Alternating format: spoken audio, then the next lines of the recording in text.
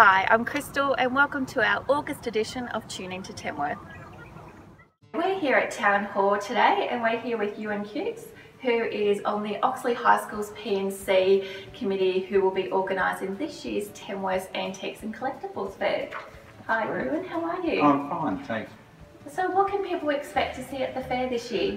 Look, people can expect to see this whole hall and the small town hall transformed into a real spectacular, wonderful things from the past and not so distant past of furniture, jewellery, anything that's collectible, all of it looking magnificent, and this hall is just the perfect venue for showing off those sorts of items. Yeah, and that all sounds great. So can people make purchases while they're attending the fair? Most certainly. All items that are on display are also for sale here.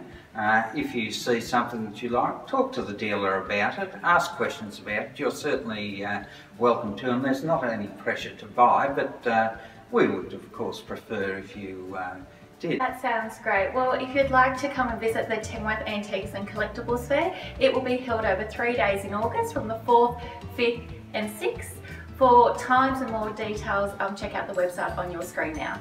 Some of the highlights this month of August include the 2017 Quality Business Awards, which will be held right here at Trek, celebrating business excellence in Tamworth.